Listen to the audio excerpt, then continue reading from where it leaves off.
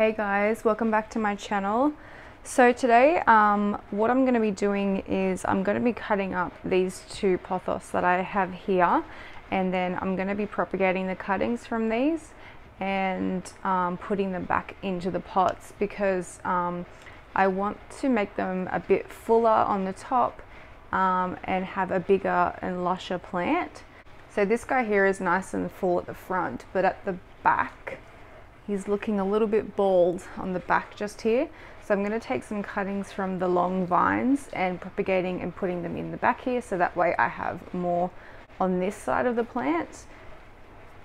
If you're wanting to increase your variegation on your leaves, you want to provide some more sunlight. So if you notice that the new growth is coming through with a lot of variegation, you know that you're giving it the right lighting conditions.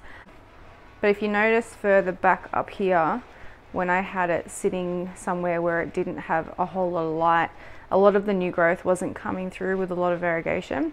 So I've recently changed it into a new spot, and the new growth is looking decently variegated. That's a new leaf there. So you can see there that the new growth is really variegated because I have increased its light intake. So that's a trick to getting some more variegation on this particular plant. Another thing is, if you want larger leaves, having it on a trellis or a stake or a moss pole is going to encourage bigger leaves, whereas if you have it hanging, you'll notice that the leaves get smaller and smaller as it goes down. Another thing with these guys is with watering. This guy in particular, I will wait until the leaves are looking pretty droopy, pretty limp. As you can see right now, they're pretty perky and they're nice and firm. So that's a sign that it doesn't need to be watered just yet and that it's pretty happy. So I generally like to wait until the plant tells me that it needs water with most of my plants. So I'll insert a photo here of my Philodendron Brazil before and after it was watered. So you can see here that the leaves were looking really soft and limp, and after being watered you can see that they're back to being nice and perky again. So generally that's the sort of signs I look out for watering with these guys. So when it comes to fertilizing these guys, I like to use this sea soil fertilizer spray. So you literally just spray it directly onto the leaves and it absorbs through the foliage. So when I notice that it's putting off a lot of new growth, I'll give it a spray over maybe every 2 to 4 weeks, depending on if it's putting out new growth. If it's slowing down, I won't generally fertilize, as I think the general rule is to only fertilize if the plant is actually actively growing. If it's not, you can actually harm the plant by fertilizing it. With my satin pothos here, I generally like to watch for curling of the leaves. So you can sort of see here, this leaf is a little bit sort of curled, and that's generally a sign that it's due for a watering pretty soon. So if I just test the soil, yeah, that's pretty dry. I'll have to give that a water today actually. So that is a sign I look for with this particular plant. It does have a few leaves that are a bit damaged, but I mean, it doesn't really concern me too much. I mean, if it's something that isn't aesthetically pleasing to you, you can always cut them off. That's fine. It's going to encourage new growth anyway. So yeah, these guys take really well to pruning. So pruning will encourage more growth. So if you find that it's not growing all that well, try pruning it back, making sure that you cut just below a node so that the plant can grow from the node. So that's just a few little tips that I have for these guys in regards of general care. So what I'm going to do is I'm going to go ahead and I'm going to cut back most of this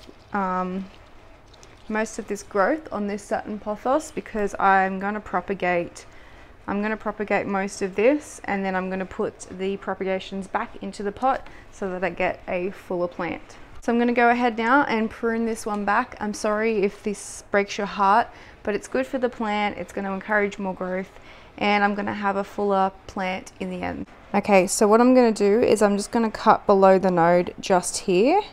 So the node being just here where the leaf connects to the stem. So I'm going to cut just below And there's that.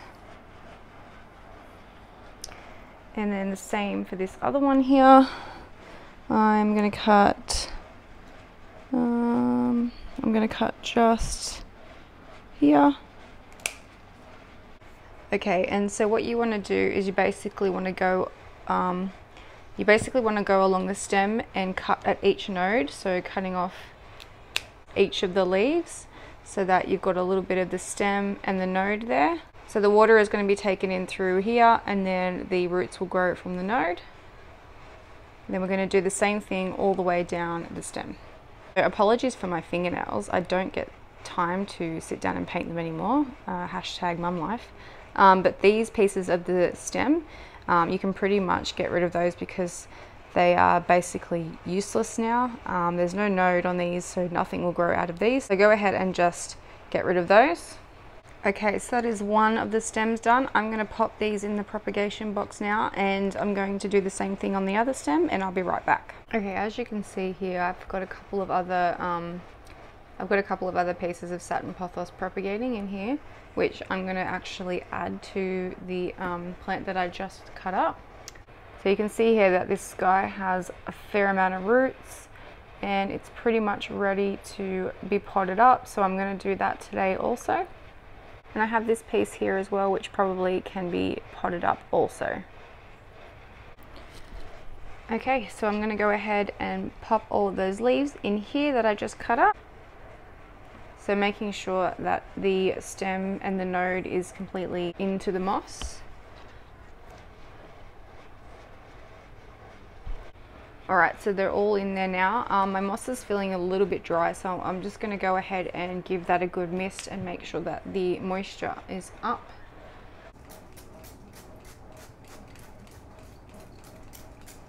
Alright, so I'm going to pop the lid on that just to keep that moisture contained. And I'll move that to the side. Okay, so what I'm going to do is I'm going to put this propagated piece into the pot here. So I'll just go ahead and dig out a space for that. Just going to pop that in there. I'm getting soil everywhere. Okay. And then I'm going to give that a water once I'm done, just to help the soil settle around those roots and help it stay in place a little bit better. And then I'm going to go ahead and put this little piece in as well. So I'm just going to put this down in here. Okay, so I'm going to go and give that one a good water, and just to help the soil settle in around the roots, and I'll be right back. I've just given that one a good watering, and now I'm going to move on to my golden pothos. So you can see that it's got here a fairly long vine happening. So as much as it breaks my heart because I love how it trails in my kitchen, but I kind of want to fill the back of it. So I'm going to go ahead and cut most of this vine off. I'm thinking I will probably cut it to here. So that was hard. That was really hard. And then just like the satin pothos, I'm going to go ahead and cut off each of these leaves. Alright, so that is that stem done. So I think I'm going to water propagate these ones because I'm running out of room in my propagation box.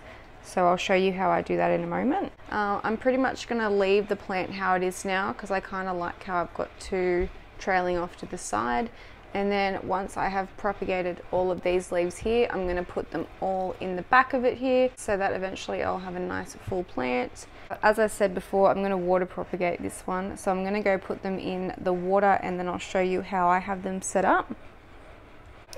Okay, so all I have here is basically 4 plastic cups and I've just sort of taped them all together. This is like the poor man's propagation station. I can't afford a propagation station. But essentially you just want to have something that will hold water, and then you just want to put a little bit of water in it. And then what you want to do is make sure that the node is submerged into the water, just like that.